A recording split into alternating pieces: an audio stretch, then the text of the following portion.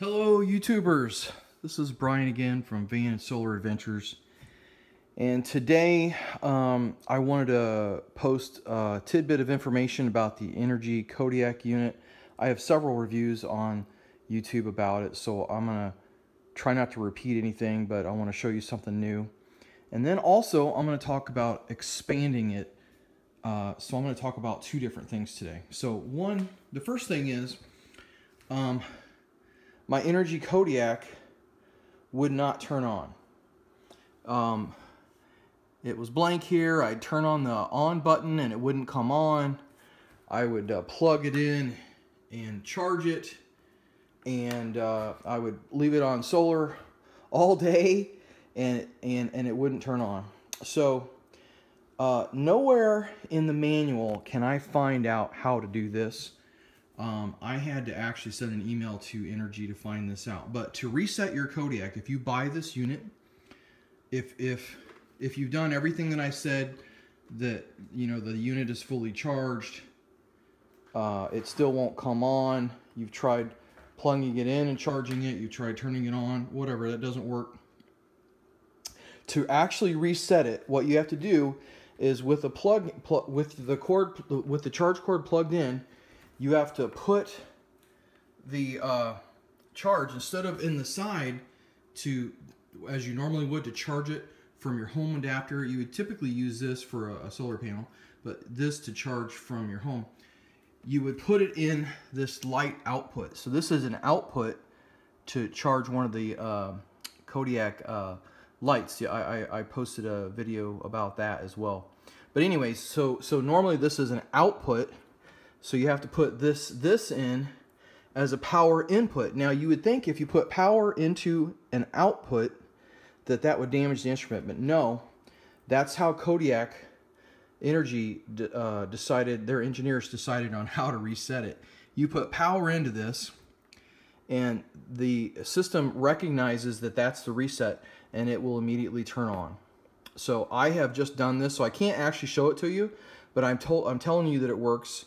I just actually reset it, and so now it will turn on. So that's how you reset the Kodiak.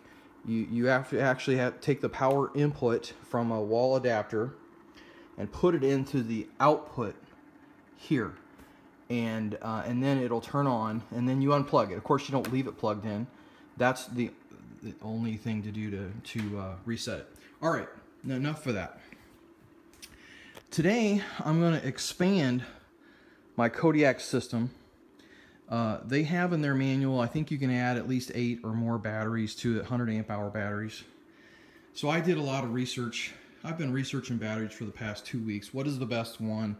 Is it the 6-volt car battery, 6-volt golf cart batteries like the Duracell GC2? Is it the Trojan 110s E5 or something like that?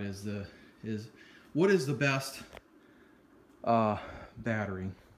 So first of all, in my application in my shed, it's outside year-round, and in Missouri it gets below freezing. So you cannot have a flooded lead-acid battery outside in the winter. It'll freeze, it'll ruin your battery. So all flooded lead-acid batteries are out of the question for me. I'm not gonna pay to heat my shed, and I'm not going to bring my super heavy batteries in for the winter. I want to use my system year-round. So that eliminates all flooded lead acid. All right, then the question is, that leaves lithium, which is outrageously expensive, or AGMs. So AGMs. So I've chosen AGMs. All my other batteries are AGMs. I decided to expand the Kodiak with this battery. This is actually the replacement battery for the Yeti 1250. This is the one Goal Zero recommends as a replacement battery for the Yeti 1250, and I believe this is the same battery that's in the Yeti 1250. It's 100 amp hour, deep cycle. You want to get one. You want to get one that's a true deep cycle battery. This is the UB12 1000. I got it right off Amazon. I got it from a seller that was rated high, brand new battery. It's got a warranty, etc. But this is a true deep cycle battery, and it was a good price. I believe I paid something like $130 for it. And there's the front of it. So this is a brand new battery. I'm going to charge, now that I have my Kodiak reset, I'm going to charge this fully tomorrow with solar and then connect it. I know I can connect it and it will do an equalization charge, but really I want to go ahead and charge this fully and then connect it, because I believe that's charged fully. And then, I think it'll treat this battery better if I do it that way. I also got these super heavy duty, probably more heavy duty than I need. These suckers are thick, man. They're as thicker than my fingers. But I got this from Windy Nation. You can see Windy Nation off Amazon, and this is only 12 inches. I would have liked longer, but I got what I got, so I'll have to put the battery in close proximity. I simply connect the red to the Kodiak to the positive on the battery. It's a pretty simple connection, and of course I connect the negative to the Kodiak, negative to the battery. Also, this manufacturer includes the hardware to connect to the battery. Some batteries you buy at the store doesn't have no hardware at all, and so that's kind of convenient. That's another advantage. And it has this holding straps. A lot of batteries you buy at the store don't have the holding straps, so that is cool. And also, if my Yeti 1250 battery ever fails, I could use this to replace it. So dual purpose here. So again, why did I choose this?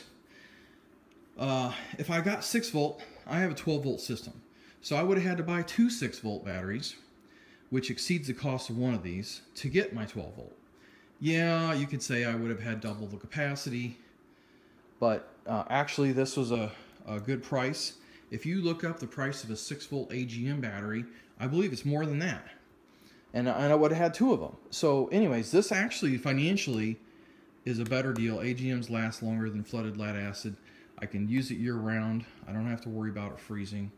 I still want to try to temperature control my shed a little bit, but not like lead acid. It's maintenance free too. Those lead acid batteries, those flooded batteries, you got to check the water.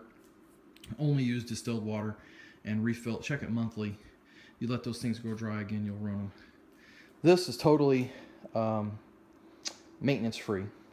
And this will add, this is a 100 amp hour battery. It'll add 1,000 watts. So I have 1,100 watts in the Kodiak, 1,000 watts here. So I'll basically double the power of my system, 2,100 watts.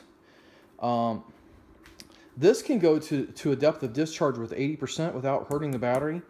This only goes to a depth of discharge of 50% without hurting the life cycle of the battery. So I need to be more careful. I might even have to email Inergy Kodiak, you know, because I like taking this. You can see I've taken this all the way down to 80% because it doesn't hurt this battery. But if I have it connected to this and I take it down to that, I think it will take that down 80% to only 20% is left. So I don't think, I think when this is connected, it tries to treat them as one battery, and it's got the electronics to detect what type of battery it is and how to charge it. But I don't know that it will make sure I don't discharge it below 50%. So I'm gonna have to be careful about that. The cool thing about the Inergy Kodiak, 600 watt solar input capacity, 600 watts. My Yeti 1250 only has 240 watt maximum input. My Yeti 400 only has 120 watt input. So if you're building a new solar system, if you're a newbie, you don't want to build your own system from scratch, this is a good one to start with. Why? Super high output capacity, all the outputs that you would need, USB 12 volt, the specialty connectors from Kodiak, 6 power connectors and an RV plug, and 600 watts of input. And the controller controls up to 8 batteries on their website. I believe it's even more than that, but you shouldn't really need more than 8 batteries for a small hobby system. So I think that's it. It's a simple connection, so I'm not going to show you that, and I don't want to connect it yet till the charge is equalized.